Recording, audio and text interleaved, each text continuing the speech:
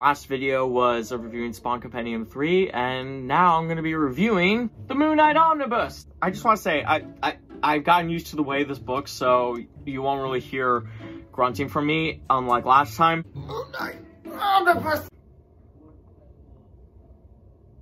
Yeah, that wasn't fun. We've got plenty of time to review this. Let me just say ahead, these guys did an amazing job on this book. I longed for continuing Moon Knight now. Like ever since I read the Moon Knight Lemire and Smallwood collection, I've just been like in love with Moon Knight, and I can't wait to see more, and especially Jed MacKay stuff, because his next volume is coming out 7 days after my birthday, and the next Epic Collection book is coming out right on my birthday, believe it or not. And I actually just can't wait to see what they're gonna bring continuing on Moon Knight, because the next book is called Butcher's Moon, or The Fist of Concho, I think. That would be like the 5th book or something. But yeah, I'm really enjoying the Moon Knight series so far, especially this. Like, I just started reading it again. I read it immediately again, and I'm almost done with it again. That's a lie. No, I'm not done with it again, but like, I'm taking my time. But I just remember it's like, this was so good, I wanted to read it again, and I can't wait to, because I know what happens. It's a really great story. It goes through a lot of great villains, brings back some classics, talks about some classics, goes back to some old enemies. I love it, and they bring some really great villains into this. They bring the Thunderbolts into this. S.H.I.E.L.D. gets involved. I love it, because it's all dealing with sort of like the psychological and supernatural spectrum of Moon Knight, and sort of like Mark's relationship as he's getting older, and his relationship to his friends, and the impact they have on him, and what he has on them, and what he as Moon Knight has to the rest of the world, and what his thirst for vengeance and Khonshu's thirst for vengeance has driven the world to believe of Moon Knight. It was really amazing. The art style was really amazing. I read the first 5 books, which collect like issues 1 through 30, Moon Knight Annual #1, and Moon Knight Silent Night. Those were really great, and I haven't read any of the books after that, and until now. And then when I read them, I was just so in depth into it, and seeing like, because I haven't read any of the Shadowland books, and Shadowland Moon Knight isn't here, and I want to collect like the Shadowland Omnibus, so I can read them all. But I'll still have Shadowland Moon Knight 1 through 3 in here, but I want to read like all the Shadowland books for that, because I really want to see what they do, because Daredevil probably being possessed and running the hand now, it seems like a really interesting concept, and I really want to read about it.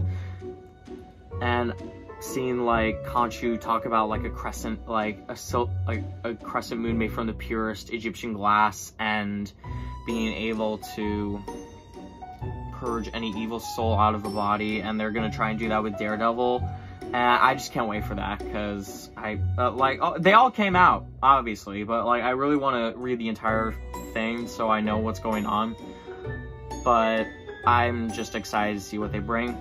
And for Vengeance of the Moon Knight, issues 1 through 10, it shows Mark going back into the swing of things and his relationship with the other Avengers, especially Spidey. They bring Deadpool into this, which I thought was pretty cool, and showing like Moon Knight wanting to be a hero during Vengeance of the Moon Knight, and like no killing, whatever, ever, no matter how bad. And then seeing like, I gotta do this at some point. I have to kill. Hell no. What did he say? For the good of my family, and for the good of other people. I don't have friends, I got family. And they bring back Randall Spector from the dead so that he can become Shadow Knight. And it's just very heartbreaking seeing Mark fight his own brother and kill him as well. It was interesting seeing Jeffrey Wild, who becomes Midnight again, and then he dies. It was very interesting. Speaking of which, I don't know if my friend that I gave a shout out to when I unboxed this had read the comics yet, but I'm hoping they have, because it's a really great storyline. If they ever want to borrow this, then yeah, I'll give it to them.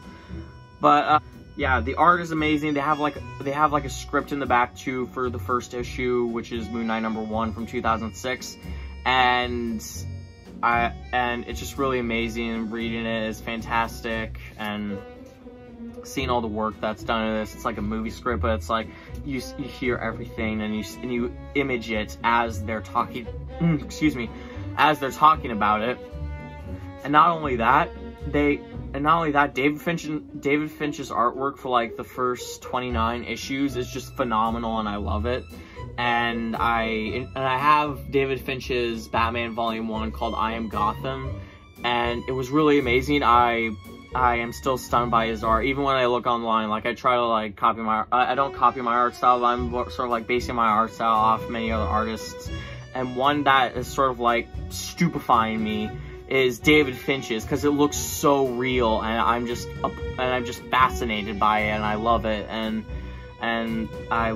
it's just fascinating for me. It's pretty awesome. Anyway, so Tomoplex Review. This is an amazing book. I totally recommend it for anyone. Although I recommend reading some of the Moon Knight epic collections to get a basis on what this all is prior, and then collect other Moon Knight books to sort of study like Mark's personalities and all that, and then read this book. I recommend you start doing your research on like other Moon Knight material, and then buy books on Moon Knight before going into this, because you'll really build the relationship with the characters here. But even if you haven't, then you'll understand what's going on, because they build it all off and they explain. But I find it really amazing. I love it, and they really build each character up. It's amazing. And I can't wait to see what Marvel is going to do with Moon Knight in the future, both live-action series-wise with Oscar Isaac and comic book-wise, because he's such an amazing hero, and I think he's sort of my spirit animal. Yeah. But anyways, thank you everybody so much for watching. I hope you enjoyed. This is my review of the Moon Knight Omnibus by Charlie Huston, Mike Benson, and Greg Hurwitz. Those are the authors. And it's a beautiful story. I totally recommend it. 10 out of 10. It's fascinating. But read any other Moon Knight book first before diving into this one.